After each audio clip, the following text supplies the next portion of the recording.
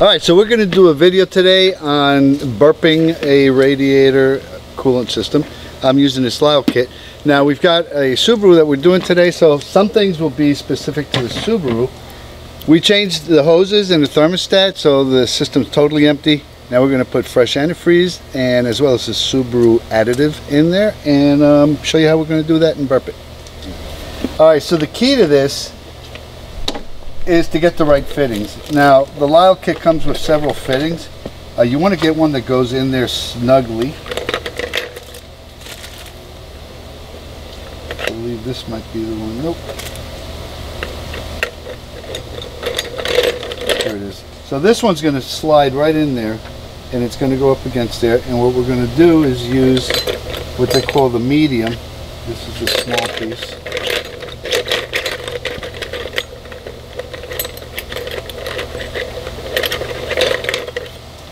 Use this, I guess that's their medium size one, to clamp it in there. It's not going to be super tight, but it's going to be tight enough to hold everything in place while we do the fluids.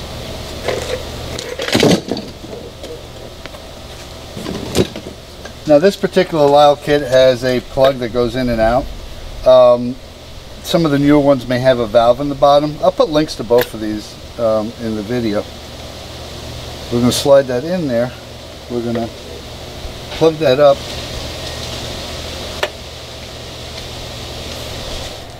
Alright, so we've got the Peak Asian Blue, and we're going to do a 50-50 mix of this.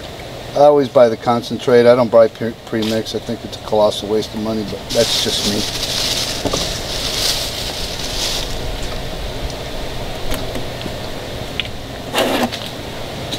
Actually, I can put 2 cups in here and measure 2 cups of water.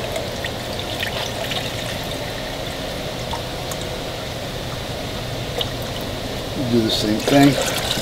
I'll do this a couple of times, and it's probably going to pour right in as I lift this plunger up.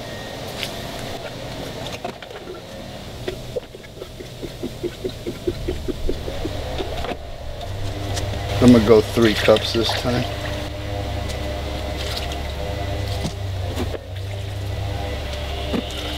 And I'm also going to put the Subaru Additive in. So anybody that's got a Subaru, supposedly they fixed the issue with head gaskets wearing away, but this additive is their solution, or one of their solutions to that. It's disgusting yellow milky stuff.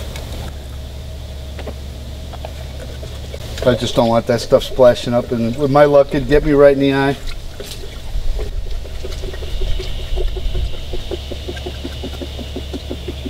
So that's 10 cups already. It's 80 ounces.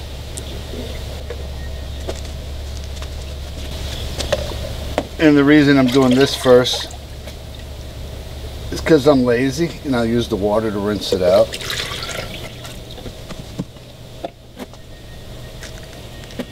Might as well get every last bit of this additive.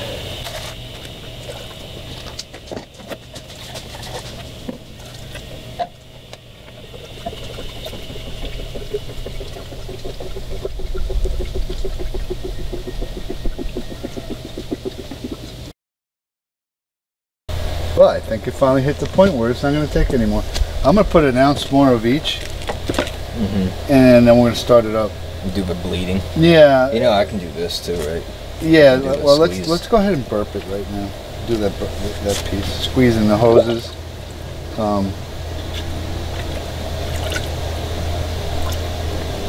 Getting rid of any air that's in the hoses. Let me get the bottom hose. I can plug here from up here. You sure? Ready? Yeah.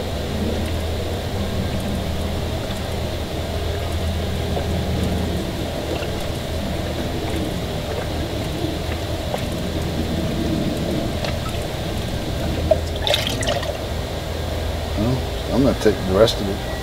I think the manual, it's like 2.1 gallons, I think. Yep. So it's pretty damn close. Yeah. I think we should have just enough.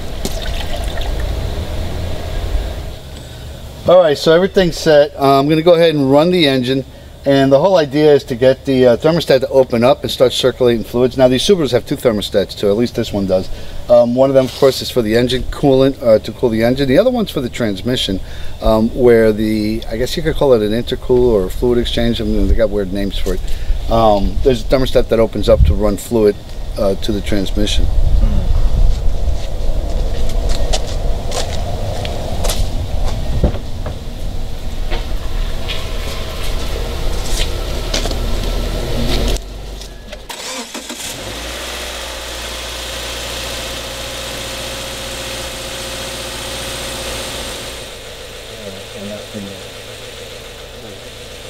So if you notice, when the engine idled down, the thermostat opened up, and now it's bleeding some air out of the system. So that's good. That's what we want.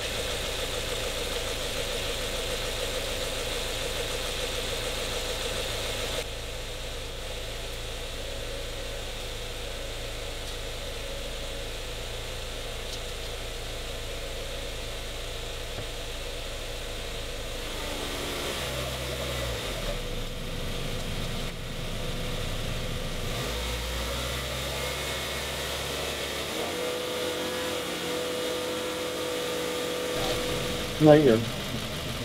All right, so it's not burping anymore, but what I'm going to do while the engine is running, I'm going to take this off. I'm going to plug it up, take it off, put it in the overflow container, and quickly do this, and quickly put the cap on. The reason I'm doing it this way is while the engine's running, there's not going to be any back pressure. If I were to turn the engine off, there's going to be back pressure because this thing it's running. It's at operating temperature right now, and that fluid's going to expand without the engine running to fully through the system. So let me go ahead and get that done real quick.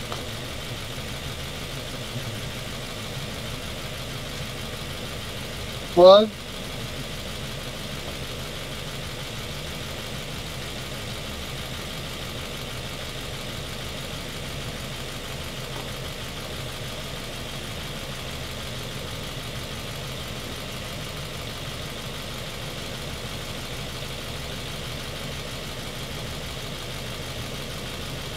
All right, that's on. Can you shut the engine off?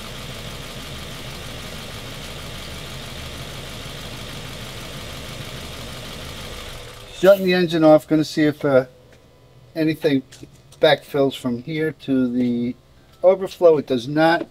We're going to put the overflow up to the fill line.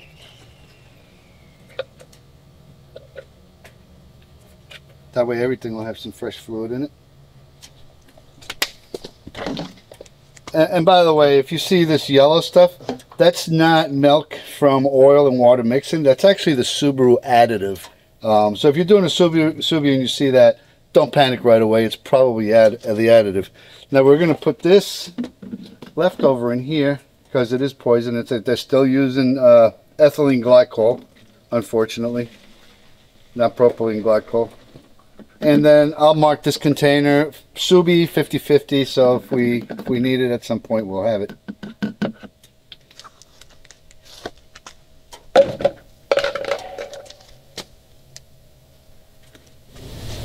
All right, so there you go.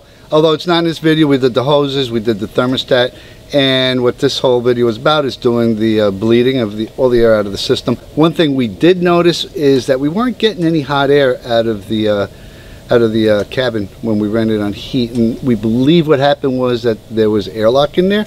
Once the engine heated up to about 199, 200 degrees, hot water started flowing through and we started getting hot air, and a bunch of bubbles came up to the system. So you do have to do that, and you do have to wait for it to heat up to a certain amount to get all the air out of the system.